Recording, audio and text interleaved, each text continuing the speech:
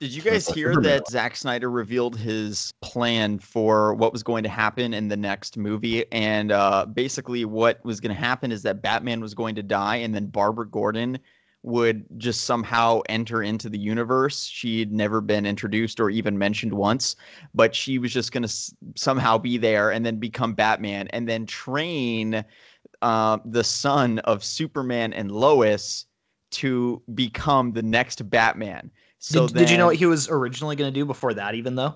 What? He was going to have Bruce Wayne knock up Lois Lane while Superman was dead. Yep. And then they were going to bring back Superman, and that was going to be like the whole "you took her from me" was that he like cucked Superman basically. Oh no. And then so it was going to be Bruce Wayne and Lois Lane's son that became Batman. Oh, I hate it. Yeah. I hate it. Yeah.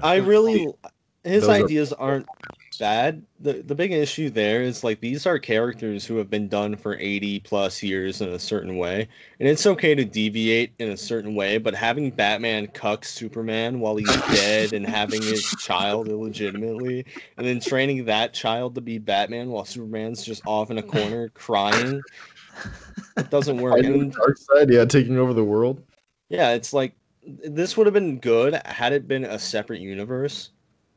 Or like not even a DC property, but thing is, if this wasn't a DC property, no one would care. Dude, can you imagine if that's the direction they'd gone though? And then in this movie, they're like, "We have to bring back Superman," and Bruce is just sitting there like, You sure? Wait a minute. Do you think maybe we should try something else? Do you think he would bring him to the side and be like, "Look, man, she was looking pretty fine. I slipped up. Here's the situation. You have a 3-month-old baby now, by the way. Have fun with that. I'll pay alimony." I've been dead for only 6. I mean, like it happens. I really do think that from the beginning this should have been like, and to be fair, they didn't have like HBO Max and stuff back when Man of Steel was coming out. But from the beginning, this would have benefited if it was like an HBO series or something, like a Snyder exclusive DC universe. That would have worked out great. Right. So he just needed 5 movies. Okay. Yep. Well, he's done 4 technically. So, well, he's done 5. He has done 5 DC movies. So that's what I'm saying. I'm talking about DCEU movies altogether for his universe. I feel like Zach would do better doing a mini series, like a 4-6 episode mini series, than a movie, because he doesn't understand how to actually. I'm gonna get in trouble for saying this, but he kind of like doesn't understand how to make a movie. Like when he shoots his movies, literally. He's just like, oh, I'm gonna make Justice League and I'm gonna shoot like 5 hours of footage and in the edit we'll figure it out, we'll trim it down. It's like, what? Now assembly cuts are always super super long, true, but like I said, Chris Nolan has between 2 to 5 deleted scenes, so he cuts from his sort of like assembly cut, so to speak. He maybe cuts 20 minutes. Zack Snyder cuts hours. And it's just hard to make a coherent movie when you script and draft all these scenes and you're just like, oh yeah, we'll figure it out later. We'll just cut a bunch of stuff out and make it a 2.5 hour movie. You see, I mean, it would have been, I don't know, it probably would have been like stripped down and kind of like organized in the reshoots if he did the reshoots himself. But since Joss Whedon did the reshoots, it probably, it made it Joss Whedon's movie, and he shortened it down to whatever he wanted to. So that's probably what happened in the background. Either way, they all splurged about like or almost $200 million, probably more than $200 million with marketing and whatnot for just this movie, and then the movie in 2017. I want the Joss Whedon cut. The Joss Whedon cut? 4 hours of Joss Whedon. It'd probably just be Barry Allen going boobies, going like this. God. Just like waving his arms like that. That actually would be funny if imagine how pissed the Snyder Cut people would be if they came out and they're like, all right, we're giving Joss Whedon the chance to realize his vision. The James Cameron cut. Yeah, the Cameron cut. No. If they're like, okay, we're going to let Josh shoot his own scenes from scratch. Oh we're going to let him make his own Justice League movie with all the same actors. And they're like, they have to do it.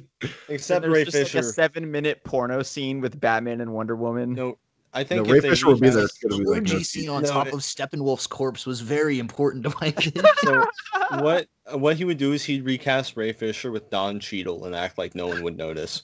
Yeah, like they just recast, like in from Batman Begins to The Dark Knight, how there's like a different chick playing Rachel, and then that would be funny if then you go into the third movie and just it's a different chick every time. Yeah, no, and they don't even look alike. Like I know, that's what I'm Maggie Gyllenhaal doesn't look anything like Katie Holmes. In the third movie, they should have got like Halle Berry or something to be whoever that character was. I don't even remember her name. Rachel, I think.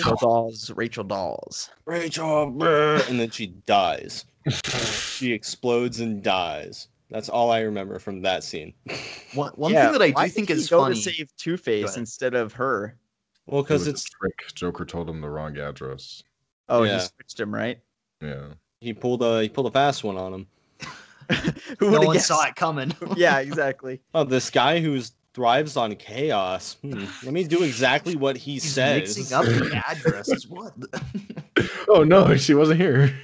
One thing that I do think is interesting is that there's like this mentality, like that Zack Snyder's getting cheated out of a bunch of movies or something. But at the same time, as like an aspiring filmmaker who would love to get my hands on some of these characters at some point, I'm like, dude, he's gotten to direct more DC film content than most directors. He's directed more hours of DC content than Christopher Nolan, than Tim Burton, than Richard Donner. He's gotten a whole trilogy. And so I just think that that's kind of an interesting mentality that like, because they're not letting him direct like 2 more 5-hour long epics, that he's somehow being cheated. And I get it. Like his whole vision isn't being realized. But at the same time, there's part of me that's like, I almost, even if they did continue the Snyderverse, I'd almost be more interested if Snyder was like, okay, I'm going to stay on as a producer, but we're going to bring in, you know, George Miller to direct the Nightmare movie or something along those lines, as opposed to him just being like, I'm going to direct 10 more DC films, you know? George Miller should have been there since day one. Yeah. He was going to do Snyder was just going to create the Injustice universe. Like the movies were just going to be Injustice. Yeah. And it's like, do I really want that? No, because here's the thing is that in getting the Snyder version of these characters, it's kind of an altered version of the characters from the comics, but we haven't even gotten the real version yet. We haven't actually seen the real Justice League, what they actually look like from the comics and the animated series and shit like that. So not saying that Joss Whedon's the person I want to do it or J.J. Abrams, but yeah, do I really want to like see a whole movie about like Superman turns evil and he kills everyone and the whole world is just in despair? Not really, because I haven't even seen the real Justice League in live action yet. I'm going to be honest. If I'm going to be honest, this was a Justice League movie I wanted.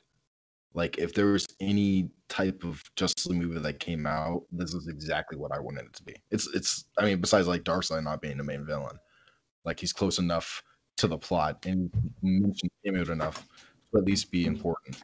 And I don't know. I thought it was a good build up too from BVS and Man of Steel. Yeah, I think that's fair.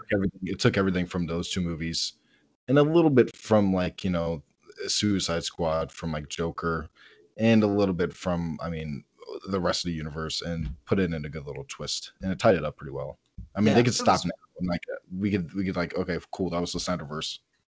Yeah, it was a good culmination of things. I think if it were me doing it, the first movie would be just about the team assembling, and then I'd have like the Injustice League, so like I'd have some of the classic like Lex Luthor as the villains, and then you have that ominous threat of Darkseid potentially coming into the picture, and then this would probably be my Justice League 2 is like the third act of this movie where they're fighting Steppenwolf, and then third movie would be the big conclusion with Darkseid invading. Right. That's the way to go usually. But in your cut, where does Batman impregnate Lois Lane? What movie? It's in front of the 3 singing women as they're sniffing Aquaman. And okay, is Flash like? Yeah, he's putting motorboating some boobs somewhere. He's just falling on everyone. It's like, whoa, that was an accident again. Dude, have you guys read Joss Whedon's Wonder Woman script that he wrote back in like the early 2000s? He makes it so she gives someone a lap dance. Yeah. What? To distract the bad guys. Joss Whedon made Wonder Woman give someone a lap dance? Uh-huh. Yes. Well, I think we can all agree Joss Whedon's probably one of the worst people in Hollywood right now. Aren't you glad that he didn't direct Batgirl? Like, that would have been a dumpster fire. I'm so glad that his career is like... Barbara Gordon dodged. I'm just oh my god. I'm just glad his career. I'm just glad his career is over. No more Joss Whedon. We have moved past the need for Joss Whedon in Hollywood. Avengers 1 and 2 aren't even that good. Well, I mean, they're okay. They're not the best things ever. Yeah, Dude, that guy's probably directing a movie right now. No, he's not. He's been completely ostracized from Hollywood. Directing his own home movie. You don't want to see it. Yeah, it's him waiting for divorce papers from his wife. He actually is making face. He actually is making Justice League 2. It's just in his basement. He's yeah, and it's with action figures, right? Or Lego? Is it Lego? Yeah, Lego stop motion? Yeah. Oh man, this is release the Snyder cut, but it's the Legos. I want to see someone do that. Lego the Snyder cut. 4 hours. The kid's gonna kill him. Oh god. That would take like 5 years. Ezra Miller would have chokeslammed another woman by the time, and at that point he got canceled. Dude, Amber Heard got caught red-handed. Kind of. I saw that. Ray Fisher body slams chicks in parking lots for no reason. Ray Fisher, or you mean Ezra Miller, right? Ezra Miller. Did I say Ray Fisher? I'm sorry. Ezra Miller. Yeah, good one. Ezra Miller just body slams people in parking lots. You want to fight? Yeah, Joss Whedon is evidently abusive. He cheats on his wife, and he is a feminist who likes to sleep with all of his female coworkers.